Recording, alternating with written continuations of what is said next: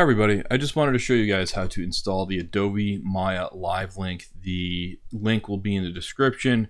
Now, inside of Maya, you'll notice that it should already have a, it should be right here, Adobe After Effects Live Link. That should just exist inside of Maya.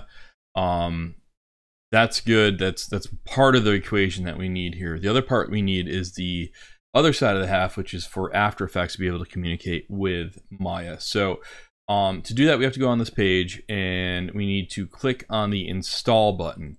Now, when that happens, it may or may not show up correctly. It's going to try to install this, and you'll see Creative Cloud Desktop. That should be showing up in here and setting itself to installed.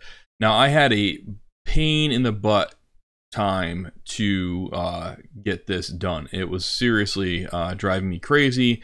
It was something we had an issue with last semester or last year, and there is something that I think can be helpful here, and that has to do with this location. So this is under, and I'll even add this to the link in the description, your C program files x86 common files Adobe CEP.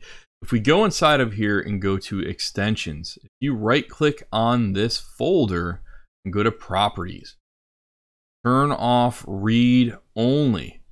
So if you click that button and hit OK, it's going to ask you if you want to do this to all the folders underneath that. Say yes, and then it should be allowed to add more extensions to this folder here. So try that out, and that should fix this issue.